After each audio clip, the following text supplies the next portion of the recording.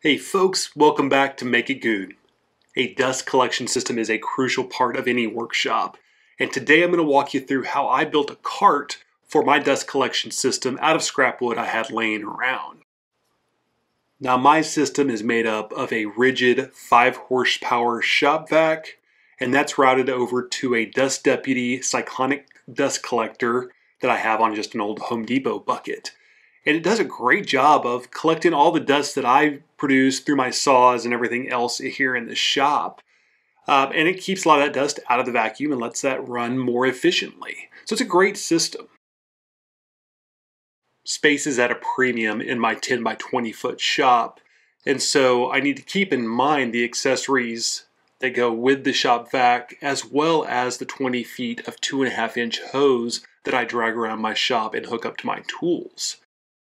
This cart also has to be a stable platform for the system. The hose can compress under vacuum and right now can pull over the bucket, and we just can't have that happen while I'm working in the shop. I'll use my shop vac as size reference so that I can start measuring out and building the frames for the top and bottom tiers of the cart. I'm using scrap wood left over from the shop build. Once I get these 2x4s cut to length, I can use them alongside my shop vac to reference the width I need to cut this plywood down for both the top and bottom tiers. Make sure everything is nice and square, and then take it over to the table saw to cut the bases for the top and bottom tier, as well as the piece that's going to hold the bucket in place.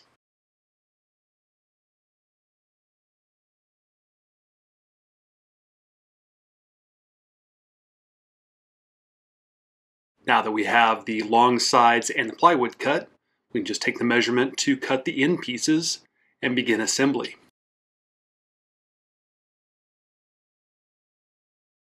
Putting everything together with pocket hole joinery.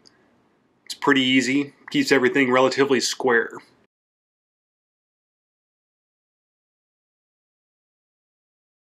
I got this strap clamp for Christmas and been wanting to try it out and keep everything nice and tight while I put the screws in. It works pretty well.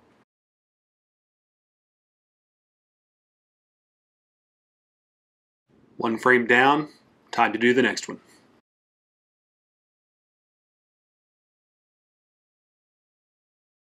Pre-drilling and countersinking where the screws are going to hold the plywood on just to kind of keep everything nice and trim. I added a board on the bottom tier to keep the shop vac from rolling around, plus it gives a little compartment for accessories. The vertical boards will also be held in place by pocket screws. I like to use my face clamps to hold these in place and keep them square to the bottom boards. I'm mocking up the top tier where the collection bucket is going to sit. I'm building up some height around the bucket so it's nice and secure. It doesn't tip over once the hose is under vacuum. I'll cut a circle out of this plywood to hold it firmly in place. I have this spare bit of chain for marking out circles. Just find the center, measure the radius of the circle, and draw it out with my pencil.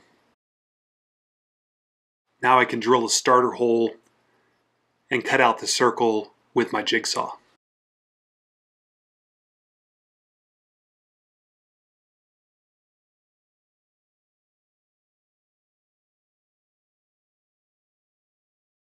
Then I'll go in and smooth down the rough edges with some 150 grit sandpaper. And now a quick test fit just to make sure everything fits the way I expect it to. And it does.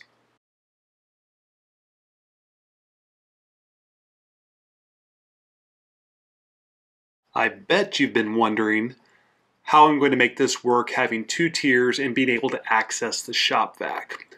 Well, easy answer is I'm going to make this thing hinged. The majority of the time, I'll only need to access the dust bucket to empty out what I've collected.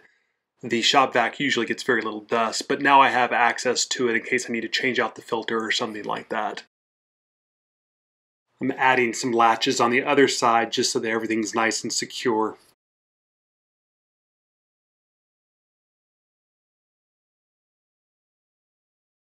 Now I can grab my pocket screws and get this bucket holder put in place.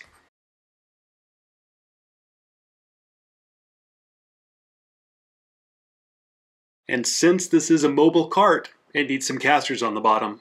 Now I can roll around the shop with ease.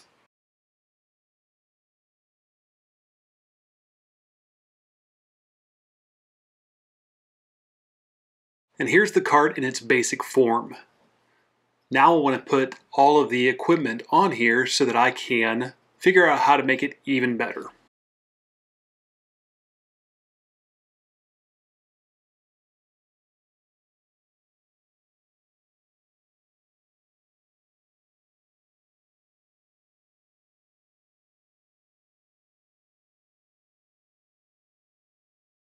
So far, so good. I'm going to add a spool for the power cord. Cutting some scrap wood down to size and then taking it over to the sander to get it smooth and down to the right shape.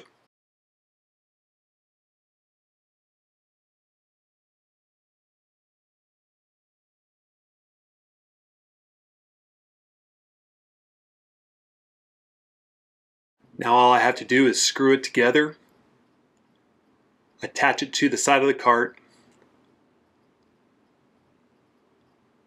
and the power cord is much easier to get to. I use the same idea on the other side, just at a larger size.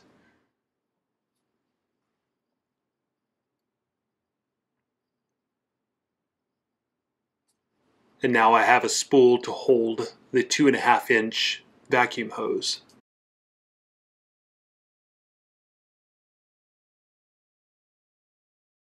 Want to put all my accessories on the cart as well, so drilling some holes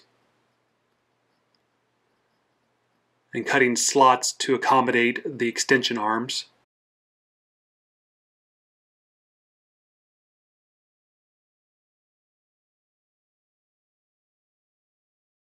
And then drilling another hole to accommodate the dust brush.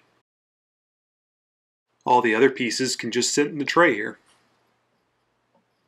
And this keeps everything all together and off my shelves.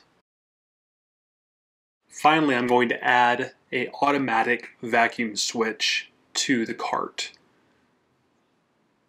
Because this cart needs to be mobile and because I'm going to be moving around to different tools around the shop, I'm going to be attaching this to a French cleat so I can put this thing on my French cleat wall and attach both the vacuum to it and the tool so that it can work with any tool at any place in the shop.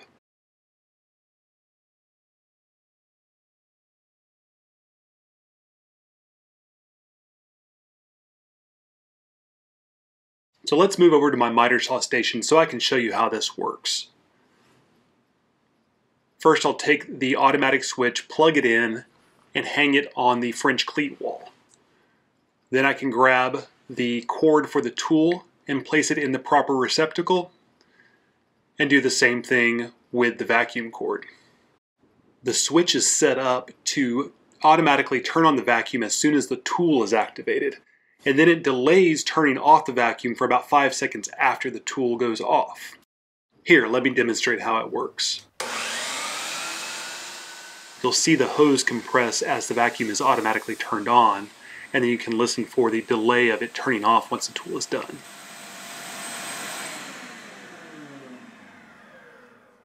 Of course, then you can also just plug it in and use it as a vacuum to clean things up around the shop.